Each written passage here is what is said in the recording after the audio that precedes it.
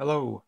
Right, thought I'd do a quick video of, rather than taking pictures of me naze 32 settings, thought I'd do a quick video. It takes a couple of minutes to do and upload to YouTube, so I thought it'd be easier. So there's a mini all plugged in, flashing there. Excuse me. So excuse the messy table, I've got a lot of projects on. Okay, so home screen. What you can do is you can probably pause throughout the video to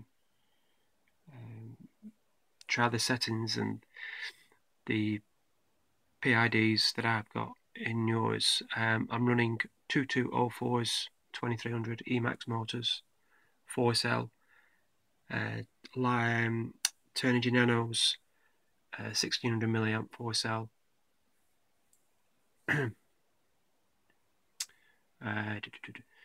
12 amp ESCs running blue Heli firmware. There's no one shot or anything like all that fancy malarkey on it. It's just as it is. Okay, so I'll go along, each screen, and show you what's what. You can see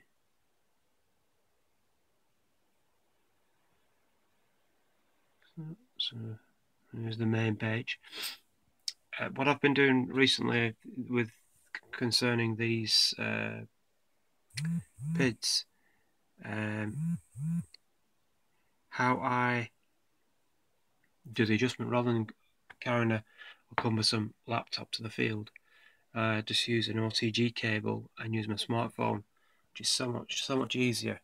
And what I did was with the pids at the field, I cranked them high. I started high on all of them, and then I just brought them down by decreasing them in 0.5 increments.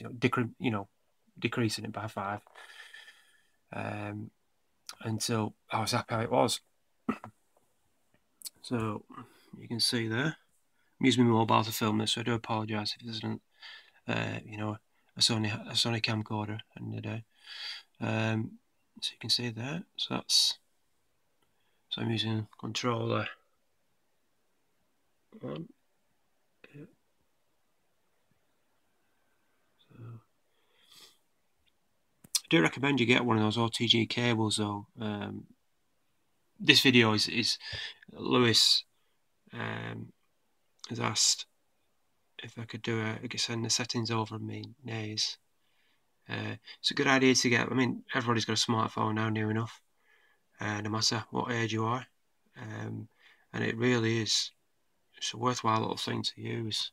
You don't have to faff around with a laptop, and we already carry enough stuff to the field as it is with the things we carry in our bags.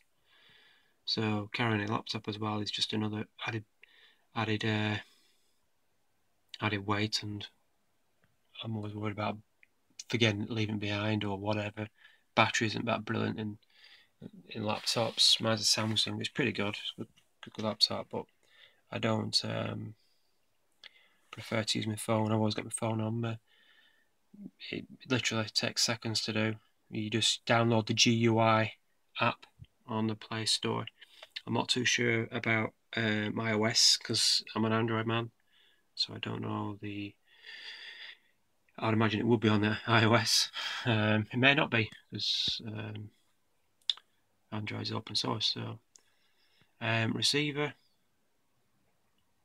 that's me midpoints, expo points. You can see everything there. Modes, nothing really interested in there. Sales, some strength motors, no. Sensors, we're interested in that. So we'll do this one as well because it might be of some interest to you. I'll just scroll up for you. There we go. Loop time. So if you're running pretty much similar setup to myself with the motors, ESCs and battery combination, then it will, there's the settings that are on mine. These work for me, they may not work for you, but you can try. I'm not brilliant at tuning by any means. I've just picked up a lot of information off YouTube and people that I know. But unfortunately, it's just took me a lot of evenings where I haven't put any videos up because I've just been getting it to how I like it, and sometimes you just got to knuckle down and get on with it and try and keep trying the best you can to get it how you want it to fly. What's good for one person may not be good for another. So hopefully these settings will be okay and may help you a little bit. I don't run any fancy settings in my radio. It's just all stock. That's really it. There's nothing really I can show you really. I think that's the main event. But there's the. But you can't guess what I'm doing with that. The project there, top secret. Yeah, so I'll bring the Mini over. Put it in the laptop. There's the Mini. 504 and 5045s, 5045s bull nose. I did try the 6-inch props on it, but they're okay. They're flying fine. But I only had a set of 4, so I still got them. And for the type of flying that I've been doing, I just put the 5-inch back on, and it flies fine. Mobius UHF with the bottom bit missing. Yeah, that's really it. It's just a bash. Let's throw it around. You see it in there.